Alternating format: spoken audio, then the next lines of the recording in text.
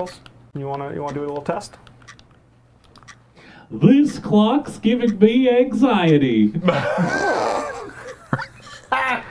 I mean, you know, I thought we were going to do a test, but I guess if you just want to sit and chat about things, we can talk about anxiety.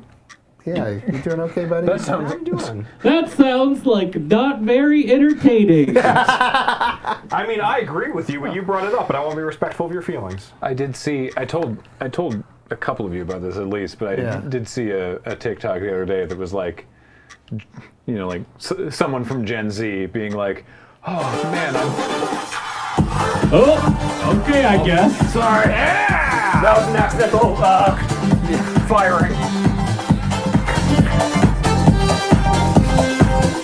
The misfire. That was a misfire.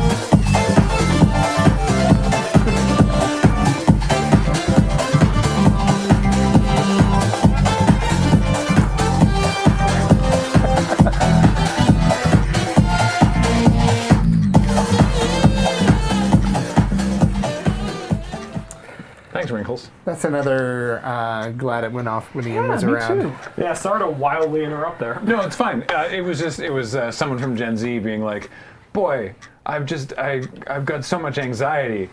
How did you deal with this?" And then it's a millennial going, "We didn't know what it was called." Oh God! It's like we just updated our status to something dire.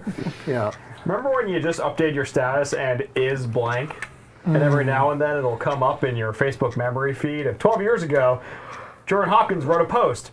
Is feeling sad. I don't know that feeling because I went through my entire Facebook post history and deleted everything that I didn't want to persist. I should do that.